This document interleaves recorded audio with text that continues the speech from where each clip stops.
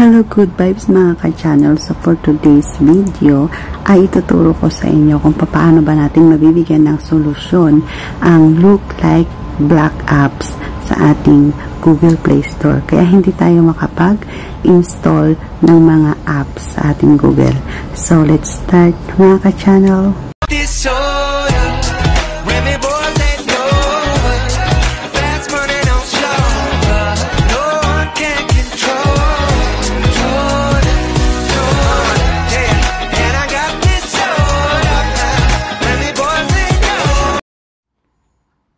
Hello guys, let's start. Punta tayo sa ating Play Store. Type lang natin ng thumbnail.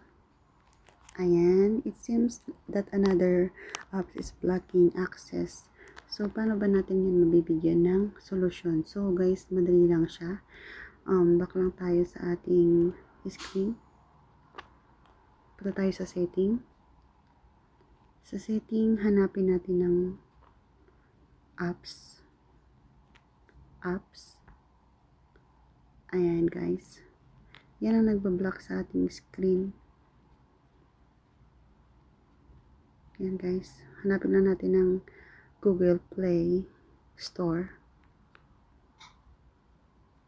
Pindutin natin ang 3 dots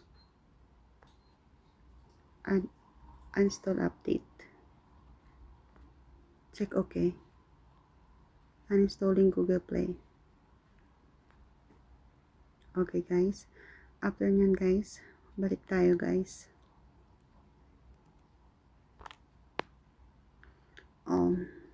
Play Store. Ayan guys, try natin. Thumbnail. Ayan guys, try natin siyang i-open.